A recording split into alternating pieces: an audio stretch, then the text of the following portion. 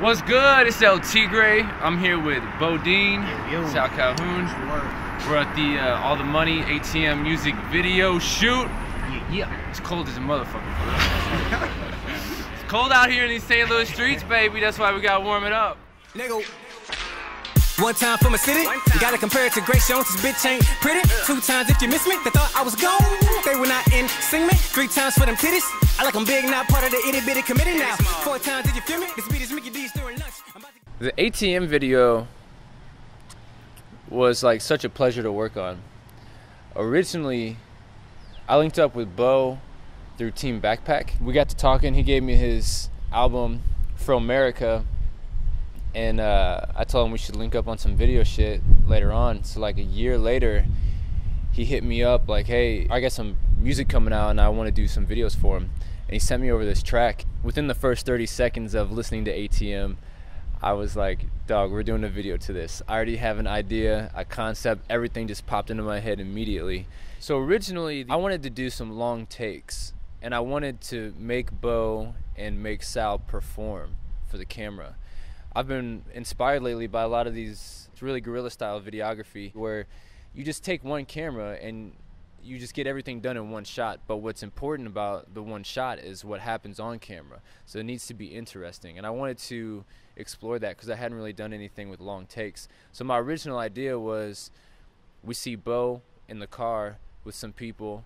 They hand him a bag and he gets out of the car and he walks down Cherokee Street while performing to the camera. In the world that we provided, the camera just happens to be there capturing it. So we had Bo interacting with a guitar player busking on the street and stopping for a photograph from a photographer and buying some shirts from a guy on the street. Sal's hook comes in, so I wanted to immediately switch to Sal in the cut, like with some homies chilling, and one long take to him leaving the house, and then another long take of him going from the house to the car, and then in the car he picks up some people, they give him a bag, they get out, then he gets out on another spot, and then him and Bo meet up, but this time they got nice clothes on, like business clothes, and then they walk up to an ATM.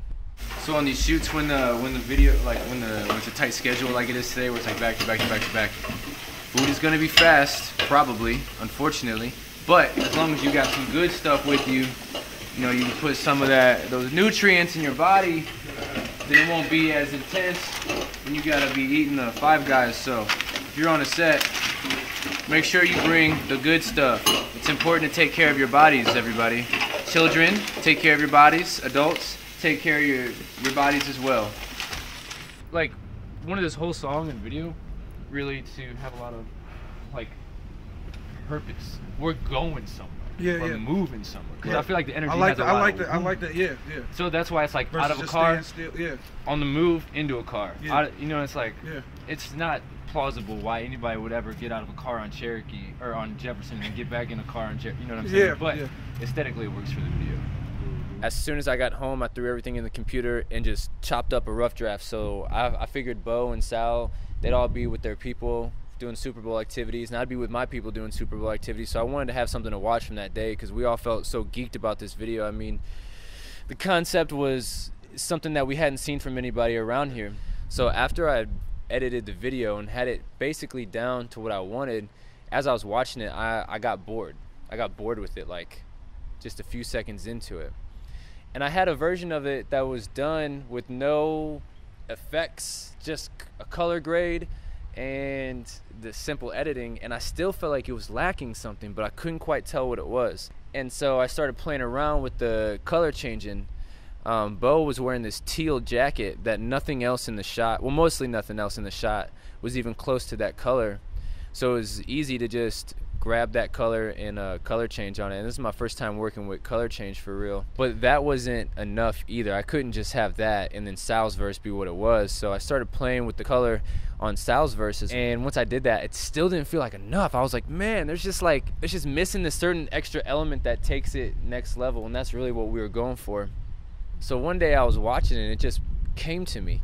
Every time they dap or every time they hit a handshake or do something interacting with another person that's like a homie type of vibe, just put a +1 like in a video game, like when you run around and you know, you hit something and it's like boom, you get a little point, this and that, and I just wanted to mimic that. So it was like when he gives a dude a dap, he gets a point, or whenever he finishes like a dope line, then it's like boom boom, perfect combo. Just kind of wanted to mimic that sort of old video games, like the retro video games like Street Fighter, the way those effects were. But also I wanted it to feel like it was kind of one of those adventure games, sort of like Crash Bandicoot, where sometimes the camera will switch and now you're running towards the camera for one long take.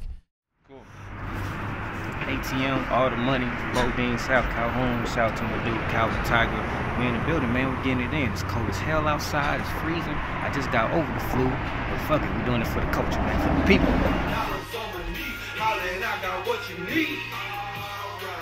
Also, for appreciation to be out this summer. What the fuck y'all love? We kicking ass all year, all 2018, bro. Sal Calhoun, you know what I'm saying? We out here on Jefferson, Cherokee.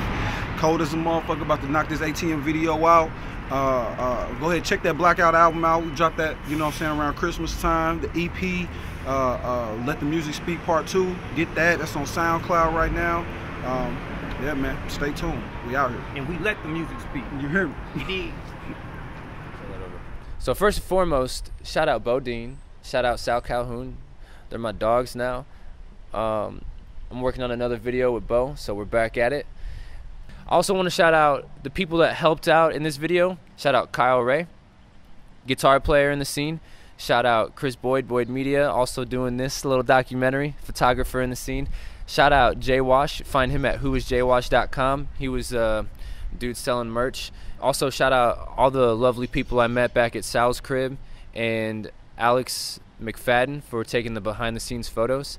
It's really crucial in this day and age to have behind the scenes content, and these people that have been helping me with the behind the scenes content are basically doing it out of love and support. And so that collaboration, I think, is probably the biggest key to everything popping off like it has.